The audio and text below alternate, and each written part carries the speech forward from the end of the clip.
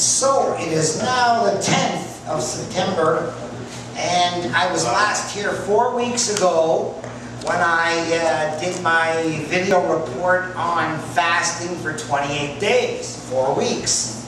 So now this is the end of 8 weeks. And you remember I told you last time, like, I hadn't been hungry at all. And I still haven't been hungry at all. Now, I had 3 meals in those first 4 weeks, events I had to go to. And I've had 3 meals in the next 4 weeks, events I had to go to. But I wasn't hungry. Now, you know why that was so. But I'll just do a quick recap.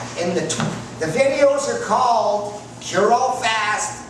You can have 28 days, 35 days, a week later, 40 days just to prove Jesus could have done it too, 50 days, and this is going to be 56. Now, in the first one I pointed out the guy who had reversed his diabetes in 11 days. Alright, Richard Doughty. He called it a starvation diet, but it was actually 800 calories a day.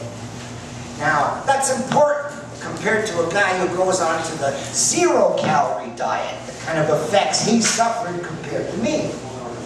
So anyway, but he did lose pounds, and he did reverse his diabetes in 11 days, and he did point out there was a study of 11 other guys who all reversed their diabetes in 8 weeks of low-calorie diet. So this is neat stuff about diabetes, being solved so easily. So, now I knew more about that. I'd seen a video by a Dr. Lodi, and I told you about it, where he found that there are certain components in cells, and he called them cyclical AMPs and cyclical GMPs. And in people with cancer, they got 1 AMP for every 5 GMPs. But in people who were healthy, they got 5 AMPs for every 1 GMP. He found that by giving everybody on a fast after 5 days, you completely reverse those things in your cell, which help you fight off your diseases like cancer. So that also impressed me. So I said, okay, I'm going to start just to see what can happen. Well, now of course I did the John Armstrong way of sustaining myself during long fasts, but I'm going to step on to other stuff, some articles that haven't been mentioned. Fasting kills cancer and boosts immunity in 7 days. Well, that's one good reason I wanted to give it a try. So, and the next one's called Starving the Beast. And basically it points out that animals fed near starvation diets see dramatic boosts of their lifespans. A lack of nutrients seems to spur the activity of cellular repair mechanisms. So, in a nutshell, Jesus wants everybody to eat about the same amount, and those who eat it too fast die sooner. Not eating at all for a few days, as opposed to months of eating much less, could make ordinary non-cancerous cells more resistant to therapies and things like that, like chemotherapy. So fasting can actually make cancerous cells more susceptible. Neat, eh? So, when you fast, your healthy cells hunker down and the DNA starts to work more efficiently, but cancer cells can't do that. Just give me more, and when it ain't got it, it dies. And it gets autolyzed, and I explained what autolysis was last time, and that is when your body goes in starvation mode, your cells start to get eaten up, whole cells, disintegrated into different components, and eaten up by the other cells. And I asked, what goes first, brain cell or fat cell? And everybody went fat cell. And what goes next, heart cell, lung cell, or tumor cell? And everybody went tumor cells. Yeah, smart. That must explain why fasting kills cancer. Now, you gotta do it for long enough, of course. And the next one, why fast part 2, some good stuff says normal cells go into survival mode during starvation. Cancer cells cannot. There's no novel survival mode to switch on for them. So, cancer cells, big trouble in starvation mode. Finally, in one of my videos, I think the last one, I talk about this article here that says cancer is always accompanied by inflammation. So it starts with a damage and then the cancer cancer takes hold. So, cancer starts with inflammation at all times, they've found. Now, the reason I bring this up is because, remember the story I told you about my mother's leg? She had Raynaud's disease, you know, extremities get gangrene, fall off, and so she had one leg blow up 2-3 times its size, 4 times its area, chopped off, and the next one had started. Foot was black, and now this leg is now doubled in circumference, which is 4 times the area. Imagine that, inflammation. And I said, we're going to try it. We put it on a pure fast with miracle water, and 5 days later, all the inflammation disappeared and her leg went back to normal.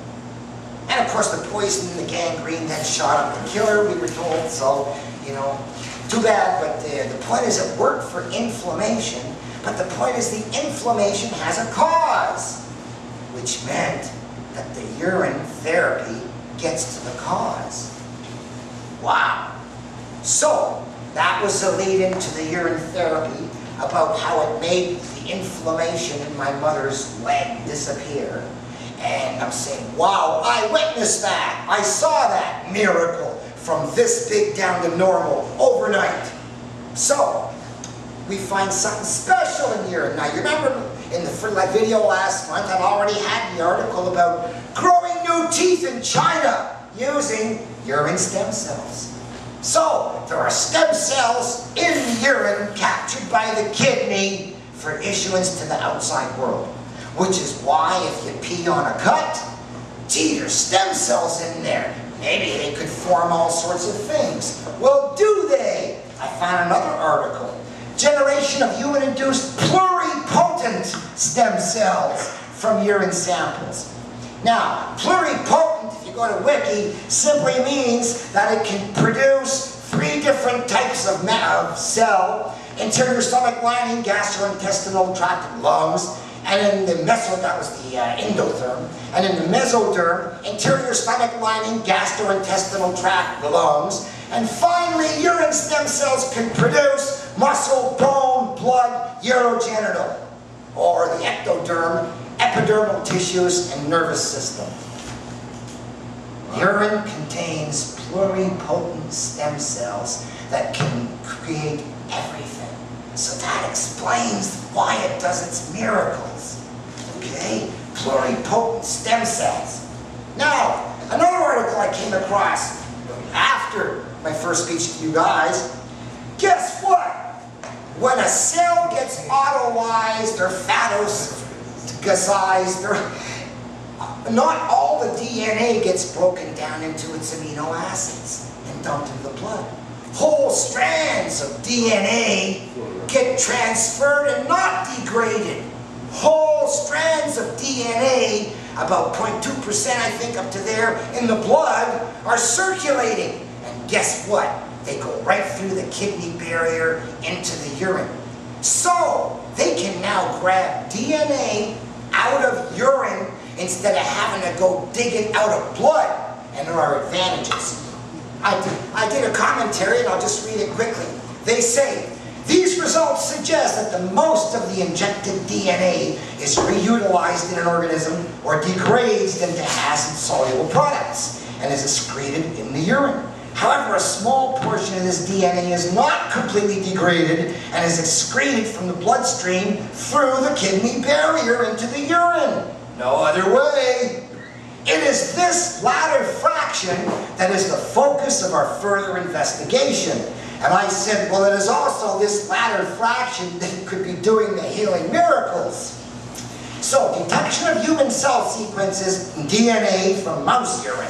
A very rough estimate based on the data presented indicates that 0.5 to 2% of the free DNA that passes through the bloodstream crosses the kidney barrier and is excreted in the urine. The amount of DNA that's excreted in urine is much higher than one would expect on data from protein filtration studies in the kidney. And I said, yeah, lots of loose DNA with the plans on rebuilding everything. Finally, there are some evident advantages of urinary DNA-based technology compared with the analysis of plasma, blood DNA. Urine-based tests are absolutely non-invasive. Urine is non-infectious for HIV, or other pathogens. So I said, HIV can't live in urine, but it can live in blood. Must be antiseptic, antibiotic T cells on attack. So, B, the concentrations of DNA in plasma and urine are similar, but much more urine can be easily obtained for analysis. And I said, imagine concentrations of DNA are the same in your urine as in your blood, and can easily caught. So finally, D, isolation of DNA from urine is technically much easier because the protein concentration is 1,000-fold lower. So that means that instead of having to clear the DNA out of a lot of blood products, when you clear it out of urine, there's only the DNA, a few stem cells, vitamin, minerals, basic stuff, and then nothing else. 1,000-fold less junk to clean it out of. I said a much purer shot of DNA unclouded by all the other products in the blood. Finally, in our study, we had no problem with PCR inhibitors, a well-known problem for DNA isolated from blood. In some cases, parallel analysis of urine and plasma DNA will increase the test reliability. And I said, so do we call it stem cell or DNA water? It has high concentration of DNA and whole stem cells already built. Wow, what a positive feedback loop. Ain't God grand? Ain't God grand? Okay, final bit, just pick this one up. What's in your pee? After I got two pieces. Yeah, that wasn't that important. After, this is what they found. It took 7 years and 20 researchers, but a team at the University of Alberta finally, using all the available state-of-the-art equipment, figured out the chemical composition of human urine. It says, medical textbooks list anywhere from 50 to 100 chemical compounds in standard urine. And tests only check for 6 or 7 compounds. But this study found there are over 3,000 chemical compounds out of your blood system, created by your body for attacking bad stuff elsewhere. Each metabolite entry contains more than 110 data fields, all important chemicals. So, to know exactly what's going on in our urine, he says, it can help us understand how our diet affects our waste management system. You know, it is an incredibly complex biofluid. We had no idea there could be that many different compounds going down our toilets. Your toilets, maybe, not mine. All right, so I wrote a quote here too. And I said, where they said, waste management system, I said, people ask if urine is that beneficial. Why are the kidneys excreting it? For topical use. Liquid flesh to disinfect and rebuild cuts. When a meteorite hit Starship Enterprise, repair or submarine, repair materials had to be patched both inside and out. Well, how did they get the materials out?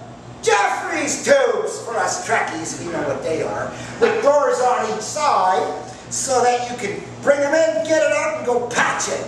Now, why wouldn't God offer a way to get the repair materials outside too? Ain't God grand? One grand engineer to have made our body ships just as functional. I'm on the 53rd day of my urine fast. YouTube my reports, cure all fast after 28, 35, 40, 50 days, with report 56 coming up Wednesday, with vitamins, minerals, hormones, enzymes, stem cells, DNA, and 3,000 other powerful chemical components packaged into one potent medicinal elixir that truly merits the name Miracle Water. Anyone who thinks such a powerful concoction is a waste product better think again. So, here I am after 56 days, 6 meals, maybe 4 snacks, nothing big other than that, little pieces of chocolate here and there, sucking on watermelon. And I tell you, this guy in the article about the diabetes, after 2 days he was hungry, and he's eating 800 calories a day, you know, nice shakes and salads and stuff. And after 4 days, he's shivering, he's cold, and he's, you know, weak. Sorry, 6 days, he's wearing 3 sweaters, and he's shivering all the time. After 8 days, he can hardly walk upstairs. 8 days, I'm 56, 7 times more, and I'm still taking the casino escalator 2 steps at a time. You know, what's going on here? The only difference was I was sustained by my kidney milk, my miracle water. I call it kidney milk because it's like milk. Milk is a nutritious product for babies captured from the blood by the mammaries, and urine's a nutritious product for adults captured by the blood by the kidneys. Pretty smart machine, 3,000 compounds, stem cells, and DNA. So anyway, that's the only thing I've done differently than the poor guy who starved his way through an 11-day fast to beat his diabetes. Now, Del over there might come up for a few minutes and tell you about 28 days. He started after last week. So, again now, little snacks, I think more than me, so he's had rumblings in his tummy because he's keeping the thing awake. But anyway, seems if you put it completely to sleep, when you put the urine back in, it won't wake up your immune system. It's exactly everything it wants, okay? And some people say there's dirt in there. Well, then it goes out the dirt chute, but at least it's out of the blood and trying to get out the dirt chute. So, 56 days later, God, I'm so tempted for the pleasure just of eating and the habit of it all. But I'm not hungry yet, so I'm just going to stick it out. Hey, Armstrong's longest was 101. Geez, I wonder if I could do it too. No, I had my meals. I'm going to cheat a few more times. I ain't no fanatic. But all I'm saying is, what if the ability... Now, I mentioned in here also these longevity guys trying to want to live to 150 years by turning their DNA cellularly more efficiently with these starvation, low-calorie diets. Well, what if the ideal low-calorie diet is like some guy in the savannah who managed to kill something once a week? And the other 6 days he's eating little shrubs and stuff and drinking his miracle water. What if they knew? So what if eating when you're hungry, and not every day, but when you're hungry, and then if you're processing as much of your miracle water as you can, you just can't get that hungry. Right, Del? Yeah. You just can't get hungry, you know? Even if you're cheating once in a while by temptation, it's incredible that we might all be able to live on 1 meal a day, and that might be a solution to world hunger, as well as killing all the cancers we're all getting from the nuclear fallout from Fukushima, and it's getting worse. So, give it a try right away, because you don't want your cancers to get too big, because then it'll take a big fast, and you might not be able to outlive your cancer. But if you start now, before they get very big, and you know they're in there, just because the Canadian government turned off the fallout detectors, do you think it didn't get into you somehow? Wake up! So, here's an easy solution. Fat people! The zero-calorie, zero-hunger diet. Let's give it a try. Lose 30 pounds, 50 pounds without feeling hungry. And if you do, go eat once. I've had 6 feasts in that time, and they weren't even pig outs. In the old days, I could have eaten a lot more. So anyway, yes, okay, Bill, I'm finished, basically. That's it. Do you refrigerate your miracle water? What? Do you refrigerate it? No. Just fresh out of the tap.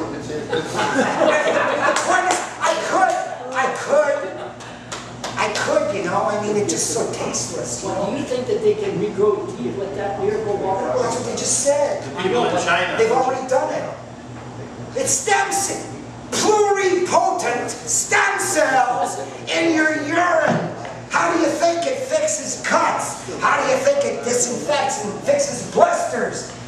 Anyway, the miracles listed in John Armstrong's book, Urine Therapy or Water of Life, I believe. I've seen them. I told you about my disinfected root canal. 2 days swishing with urine full time, and I disinfected a root canal, and that's a dental miracle. Can't be done. And I did it. Now, they operated and spread the infection to all the smaller canals. Duh. And people die. And I found a way to disinfect it in 2 days for free, put it on the videos. Hey, I might have 200 hits. Anyway, yeah, It's easy. My point is, if you chug it right away, you're not tempted to not chug it. And then you just don't get hungry. And fresh out of the tap, it's absolutely so nothing that you just may as well. And you end up flushing really fast, too. He noticed the same thing, going like every hour and something good may be flushing out there. And he thinks it's his weight. He thinks the poundage is being converted to water, which is why he's putting out more than he's putting back. But anyway. Can your miracle water retime your body? Retime? Retime it so that you get longevity with it. Yeah, well, no, the fasting does that. You won't go for another. Now, I don't know if miracle water helps. So if you keep on doing it, you might be 150. I'm saying, well, not with Fukushima. Anyway, the point is, hey, now that I've given it a try and I've seen that, geez, 8 weeks and I ain't been hungry once. Wow. Yeah. I wasn't here last month. Okay. What are we talking about? Oh, that's too bad. I would hope it's almost been self-inclusive by now. I've been on a 2-month fast. All right. And the only way I could sustain myself without dying and going through what this guy did is to drink all of my piss, all of my urine, which I say is not a dirt product, like down the back chute. It's more like milk, a blood product captured by a vital organ, the kidney instead of the mammaries. And we've been fooled and tricked into believing it's a waste product when these guys are going, 3,000 chemical components! You know what kind of a chemical engineering factory you need to make that many kinds of pills? And your body made them because it knew you needed them. And it gets back and recycled. And I've been able to sustain an 8-week fast with just 6 cheats without being hungry once and dropping 32 pounds. So the miracle water Has sustained me where the other guy's almost dead after 11 days. See my point? That's the purpose of that story. Yeah. You want to come tell your report on what happened to you? Well, I'll make it a Oh, short. wait, come on, take a few minutes. 28 days, what's your experience in talking to the mic? So you don't have my stentorian I'm running voice. Sit! Camera, sit. I'm running 28 days. Now speaking of the mic, this guy used to run rock bands. You ought to know how a mic works. Anyway, I'm 28 days. I knew nothing about any of this before I started. Closer. I Last can't thing hear in the world I you. would do is chug, you know. John's been doing it for years. Anyway, I watched him for the first month and I said he didn't fall over, he's not flat on his back. You know, he hasn't turned gray, so I gave it a shot. Now John's doing what's called a fast. That means no food except the odd little, you know, so on, because he went in after ailments known and unknown. He's going to clean himself out. The weight loss, which is now roughly 30 pounds, is secondary. It's a corroborated effect.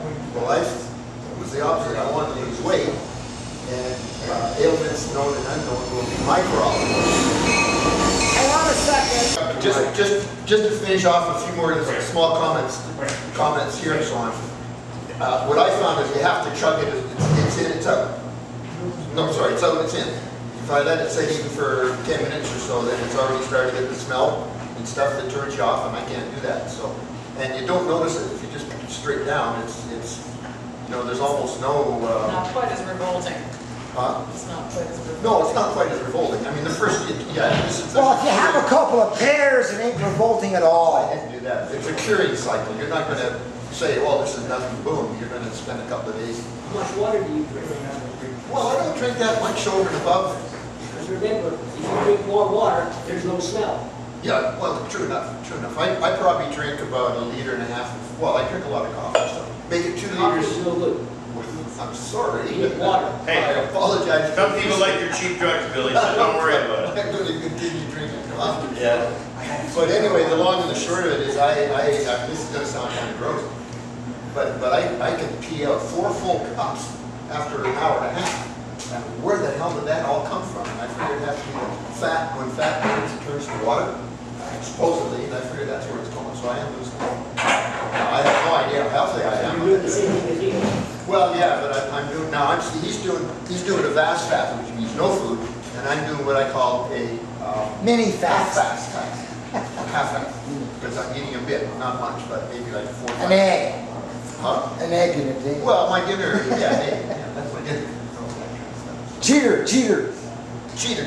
Anyway, That's interesting. yeah, so if neither of you show up next month, don't try it. Yeah. Well, you come back next month and we'll see how much weight you lost.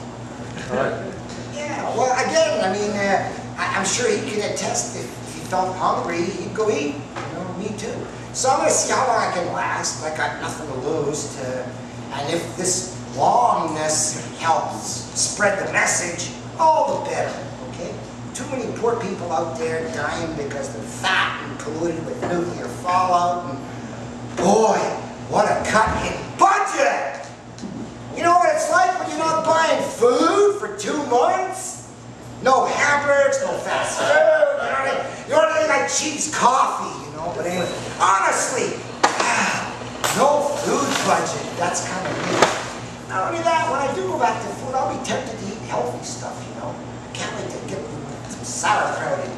So that's about it. There's my 56-day report, and maybe I'll come back at another capricious day. Yes? Take a medication to get rid of problems. How would that affect your work? I would expect that the good stuff has been captured for reuse. And I don't know. I mean, how can it hurt?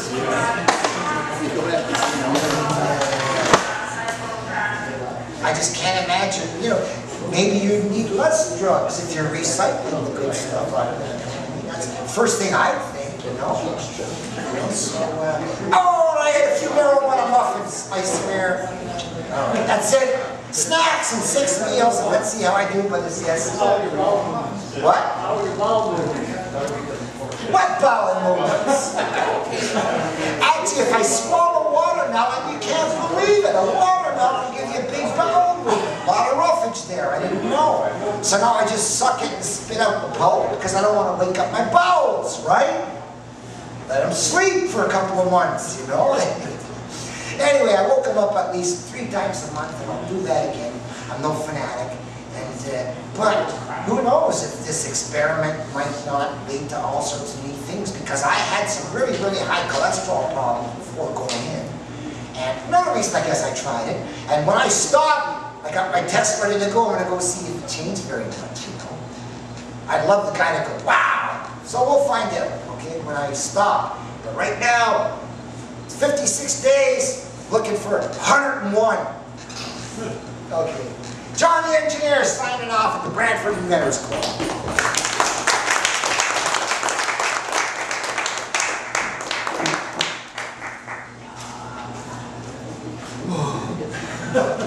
I was going to come in with, you know, one of my older coats on. I even said to Del, you know, how about pushing me in a wheelchair, you know? And then I'd sit there and I'd say, 56 days, and then when the video started, I'd jump up and I'd put it